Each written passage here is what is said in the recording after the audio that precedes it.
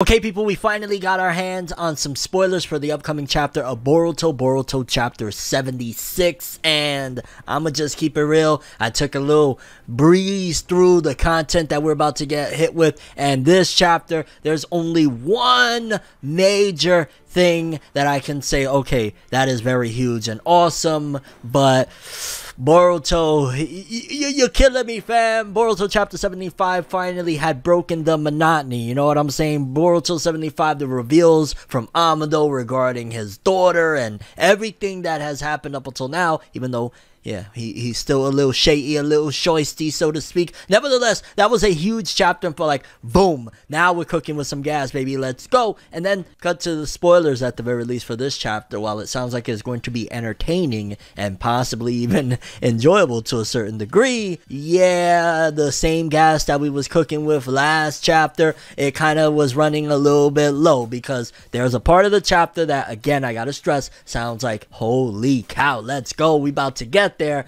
But a good majority of this chapter is The Bachelorette and Slice of Life, and I'm gonna read you, I got the spoilers right here. Why, fam? What did we do to deserve? Yeah, I don't know. I'll let you be the judge, as a matter of fact. Let's read. Shoutouts to Abdul Zoldak. He gave us, for starters, Boruto chapter 76's cover page, titled A Woman's Sanctuary, or Sanctuary for Women. I think the title refers to the pillow talk Sarada, Sumire, and Ada have in this chapter. And it's a cover page of Ada with the furs, looking like very, you know, she looks swagged out. Ada's character design is awesome. Never been a discrepancy there whether or not she has a dope character design. And again, really awesome cover page. But pillow talk between Sarada, Sumire, and Ada, that doesn't sound like, oh my god, I can't wait for that. It doesn't, but let's carry on. Then we got, the chapter begins from where it left off from last month, Boruto's reaction to what he and Momoshiki just saw. Boruto then recalls Momoshiki saying that eventually your blue eyes will take everything away from you. So clearly they're keeping going in line with this whole prophecy that has been built up, but also at the same time it just feels like it's recap, like yeah. Alrighty then. Kawaki mentions that he resented karma and his goal was always to get rid of it, and considered the karma to be the culprit behind all his suffering, but he now deems Otsutsuki to be the real culprits for using humans and implanting karma on them. So you're starting to see the shift in Kawaki's narrative and his mind of, he's really starting to put his focus and hatred towards Otsutsuki.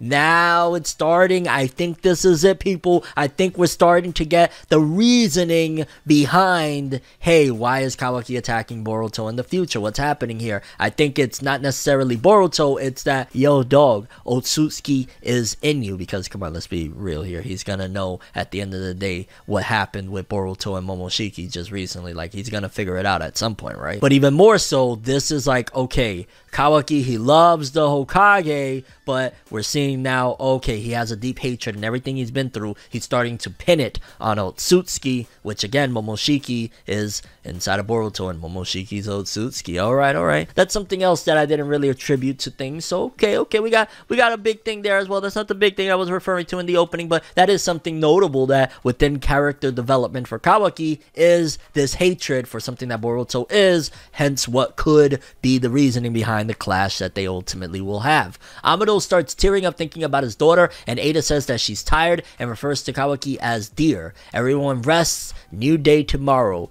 Yo, imagine he's trolling. Imagine him and Ada are both in on it and there's no daughter and he's just there like pulling an actor type of vibe. Like, oh my god, I don't even know what I would say at that point. I would be like, genius, well played. I don't think they'd go in that direction, but that would be genius. Like, imagine Ada just looking at him pretending to cry as she knows that there is no daughter or something. That would be fascinating and one hell of a plot twist, just throwing that in there. But yeah, night time. Restless night for everyone except Damon. He doesn't care. So Damon, being the rambunctious and annoying kid that he is, again, what is this? Like, dog, night time? Like, really? We on night time? You see what I'm saying? Like, there's parts of this chapter that doesn't sound, it just sounds like, you know, slice of life stuff, man. Boruto mentions, why does Ada love Kawaki? Surely he also falls in the Otsutsuki bracket. Ada replies by saying that, Boruto, you are only 12. Meanwhile, I'm 16. And Dama says, it's not that you are an Otsutsuki, it's your face! Basically, Damon is saying, you don't got that swag like Kawaki, and Ada saying, you're a little too young for me, fam. You know what I'm saying? Maybe when that time skip Boruto hits, she might look at him a little bit different. Although then she'd be a little bit older. I don't know. Maybe Boruto is just not in your cards. Now, if this was Nakaba Suzuki writing this, hey! Boruto, Damon, and Kawaki start arguing at the breakfast table. Then suddenly she mentions that she needs more girls at the house and demands for Sarada and Sumire as they are the nearest available. Okay, I'm going to throw the argument that that is a good thing that they're coming into the story now again, Sarada, Sumire,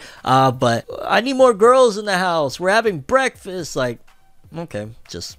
alright. I know you're probably thinking, Fornev, we need all of these things. Why are you complaining? I'm not complaining about these things. I'm complaining about these things in unison with, can we get on with it? Sarada and Sumire are both shocked to hear their names. Mitsuki wants to go with Sarada, but Konohamaru says no as he was affected. Shikamaru offers his help as he wasn't affected originally, but even he falls down. Delta wanted to go, but Sumire did not allow. So more flustering over, aren't you in heat over her? No, you are. No, you are. No, you are. I'm going. Like, okay. Yeah. What the fuck are we reading? Ada asks Sarada and Sumire to come with her so they can talk away from the boys. Ada starts talking about her feelings concerning Kawaki. Blush, blush. Then asks Sarada what she thinks about all this. Sarada, well, that doesn't happen to everyone. Dog. Really? Are they trying to capture the My Hero Academia fandom? Or? And what I mean by that is that My Hero has a very massive female fan base, and that's what this feels like it's trying to appeal to. And if it does, and I guess job well done. The only thing Boruto will beat Damon in is video games. Boruto can't win otherwise. So Boruto's good at beating Damon in video games, guys. Yeah! Ada talks to Sarada and Sumire about her feelings for Kawaki and her uncertainty as to why she likes him. Is it love or something else? The conversation is long, but Ada does mention to Sarada that what are her feelings for Boruto. Sarada gets flustered, so no progression in that angle. Still, at the end of the day, they're young. You know what I'm saying? They're 12. Yeah. Momoshiki's thoughts get crosswired with Boruto yet again. Momoshiki was thinking about Ada Enchantress ability, so Boruto questions him. Right then, Kawaki figures out that Boruto has been talking to Momoshiki and asks Momoshiki to come out. Chapter end. That's the big deal of this whole chapter. Right there. Boom. You was wondering like, yo, Fornev, when we gonna get that right there? That essentially he's calling him out. So he figured out that Boruto can talk to Momoshiki. Again,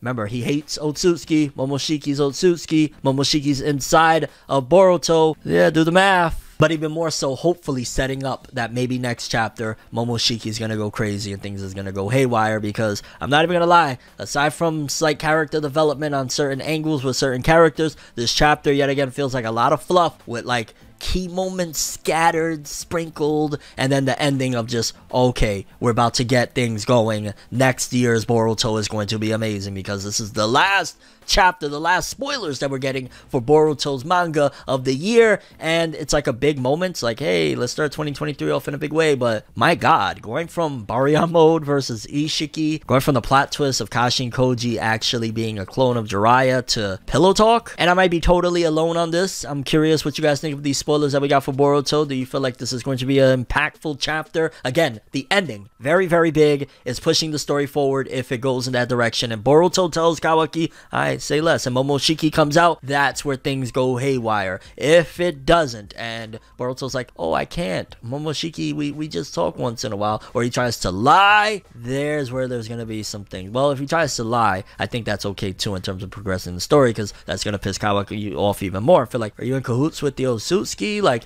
is your brain being taken over? Maybe you don't realize that Momoshiki's in more control of you than you even understand. So there could be an aspect there. And just in general, big key moment at the end, but as a whole, this chapter is like, god damn, dog, whoever's penning this shit, I don't know, fam, what's going on? Your overall thoughts and expectations. I think the chapter itself is going to be more enjoyable and entertaining, having everything all there in context, but in terms of key moments and progression, based on what these spoilers say, there's one big one at the end, and the small thing with Kawaki's character development, and that's about it, dog. I don't want pillow talk. I don't know. Stop, please. What are we doing? So laugh for this one. I'm ForneverWorld, and as always, people, have an awesome day. Subscribe and hit that bell to get more. And don't worry, it won't just be pillow talk, fam. I promise.